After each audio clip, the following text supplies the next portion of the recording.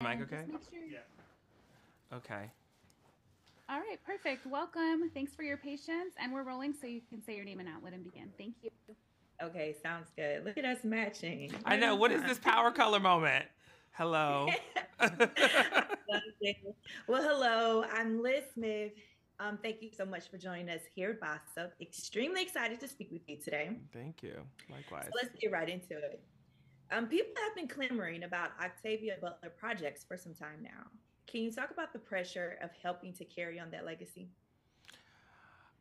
There's a lot of pressure. I mean, I am one of the number one fans out here, and so I every day I realize if I weren't making this, I'd be one of those people clamoring. So I come with a lot of respect for that group. I mean, I'll say what's really funny is when we began developing this project around 2016, you could not get Octavia Butler arrested in California. Like, it was wild, and it's been really profound and such an honor to watch the world kind of catch up to her and to watch Hollywood catch up to her. And I have to say, I'm more excited than anyone for all the various projects that are in the making. Like, I feel like, why not let this be the next iteration of her legacy? Sounds good. Great.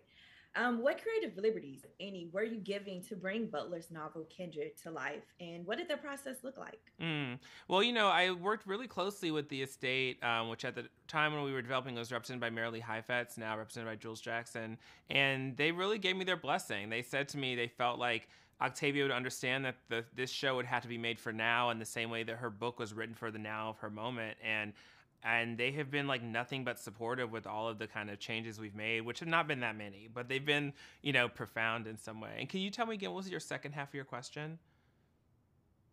What did the process look like? Oh, in terms of building out the world and adapting it, you mean? It Yeah. was very long. I mean, you sort of spend a lot of time I spent a ton of time personally doing a lot of research, really familiarizing myself with her notes for the book and just all the scholarship around the book and her drafts of the book, and really just trying to Right. find my way into how to make it a television show. And there were a million bajillion drafts over the course of about 6 years. But, every once in a while, there'd be a real aha moment that would kind of launch us into the next phase. And really, it was just about trusting her work and her thought to kind of guide me, but also just like trusting my instincts ultimately. And Right. in the summer of 2020, the pilot was ordered and we were off to the races. And here we are now. Nice. Hmm. Congratulations. That's Thank so you. dope. And now, sometimes in our community, you'll hear a lot of African Americans say that they've grown weary of slave like films and television shows, and some even suffer from the unseen side effects of these projects. However, what do you believe sets this series apart, and what impact do you hope to leave on the Black community? Mm. I think ultimately this book and this series is about re-examining our assumptions about what we know about the past and about our own history, and trying to find new Right. ways into thinking about it that might refresh our appetite for being willing to understand ourselves and see ourselves and in our where we've come from on screen.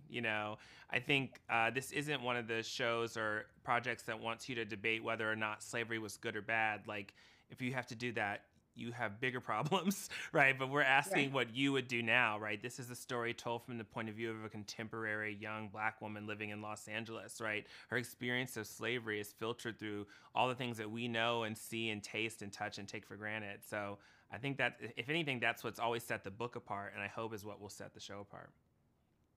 I love that. Now, before I let you go, did you learn anything new about American history from working on Kindred that maybe you didn't know beforehand? Mm. I mean, yes. I mean, I worked with some incredible designers, prop designer especially Will Blunt and his daughter Bree did incredible amounts of research into the material life of slaves as it was lived. And we had Jerry Fleming, who was an incredible production designer. And I learned that, like, in our imaginations, we think of these plantations and these homes as like very drab and kind of dry, but in fact, their lives Right. were full of color. And there Right. was really a practice. I mean, one of my favorite details is that a lot of you were given kind of uniform as a slave, but a lot of these women would like embroider it and do things to make it their own. So there was always these small forms of self-expression that were taking place and happening at the time that, of course, are lost to history and lost to the textbooks. But that to Right. me is like the truest reminder of the humanity of these folks. Yeah, I love that because I actually did notice that. It was one scene and I was just looking at like the home, the slave house. I was like, wait, this is nice actually. Got the fireplace and everything going. So I absolutely love it. Well, thank you again for joining us. I'm super excited to finish the series and just continue to keep up the great work. Thank you so much. Of course. Have a good one. All right, team, let's cut.